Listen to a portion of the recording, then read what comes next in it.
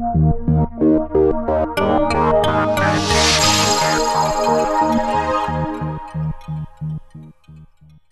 have seen, and I can tell you this as a Canadian, that we have seen a substantial deterioration in the number of installation facilities in Canada on the automotive side over the last 20 years. When I was growing up in Toronto back in the 60s and the 70s,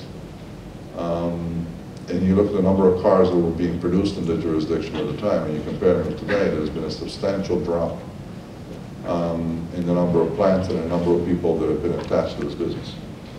So we need to come to the realization that this is happening, and I think we need to make sure that we don't make matters worse, and that we continue to nurture what we have, and that we encourage investments in the jurisdiction going forward. In no way different than any other jurisdiction across the world would do. Can you give us some sense of what you need to hear from the Canadian government in order to keep that minivan plant operating in Windsor?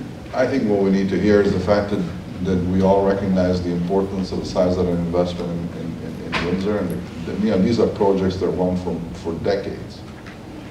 This minivan has been in Windsor now, I don't know, 25 years, 30 years. I mean, the longevity of the project extends beyond any sort of normal planning period, and we got to make sure that the economics supporting the investment are right. So they need to do, I think, my advice is for all of us to do the right thing.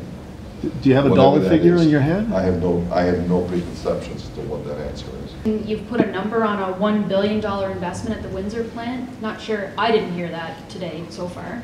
No. Can you elaborate on that? Where's that coming from? And you won't hear it because the number is much larger than that.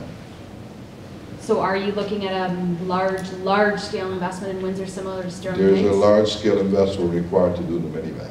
I didn't say in Windsor, so there's a large-scale investment required to do the minivan. It's an excessive opinion. And even though Windsor's got the longevity and no, it's probably got one of the best workforces around. We all understand this. So let's work our way through channels. Like the problem with discussing economic opportunities in public and in television is that it's not proper for the other guy, right? He's not here.